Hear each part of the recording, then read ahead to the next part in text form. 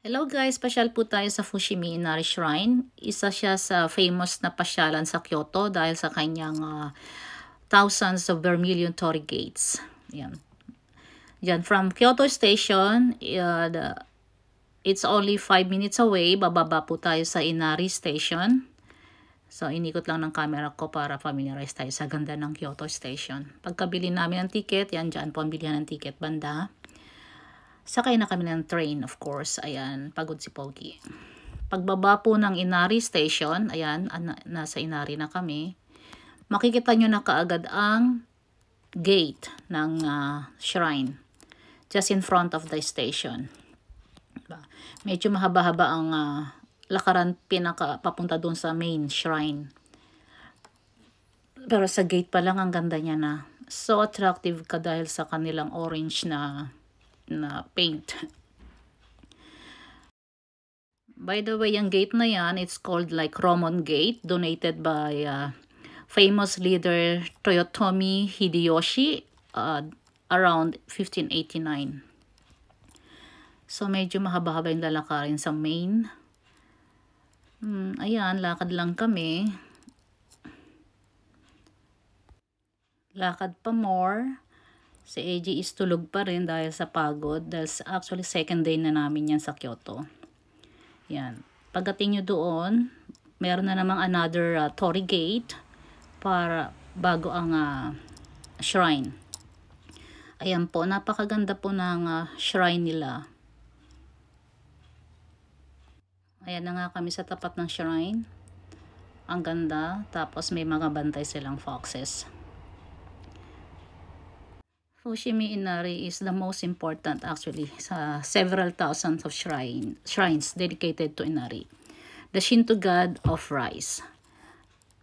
Ayan po ang mapa nila at kung mapapansin nyo dyan, pag napunta kayo dyan, marami kayong makikita ang mga foxes. Because they thought foxes are to be Inari's messengers, resulting in many fox statues around the shrine's ground.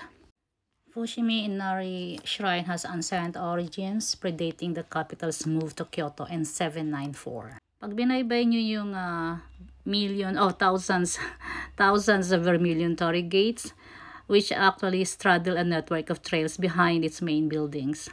The trails lead into the wooded forest of the sacred Mount Inari, which stands at 233 meters and belongs to the shrine grounds. While the primary reason sa mga foreigner na bisitahin ng Fushimi Inari Shrine is to explore the mountain trails, actually the shrine buildings themselves are also attractive. Sa entrance pa lang talaga naman makikita nyo na yung Roman Gate, ng ganda na, diba? So, pag dumire-diretso pa kayo, lahat talaga maganda. So, at the very back of the shrine main grounds, the entrance to the Torii gates covered hiking trail which starts with two dens. Parallel rows of gates called Shinbun Torii, thousands of Torii gates.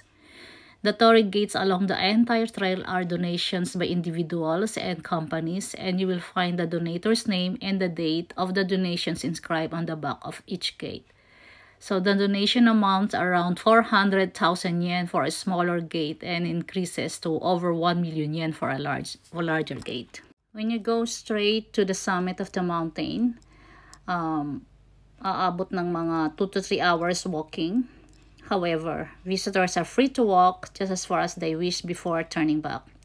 Along the way, marami pa rin kayong makikitang maliliit na shrines with stacks of miniature Torii gates that were donated by visitors. There are also restaurants along the way which offer locally themed dishes such as Inari sushi and kitsune odong, fox odong. After about 30 to 45 minutes ascent and a gradual decrease in the density of a Torii gates, visitors will reach the Yotsusuji intersection, roughly halfway up the mountain, where some nice views over Kyoto can be enjoyed. And the trail splits into a circular road to the summit. Many hikers only venture as far as here, as the trails do not offer much variation beyond this point and the gate density decreases further.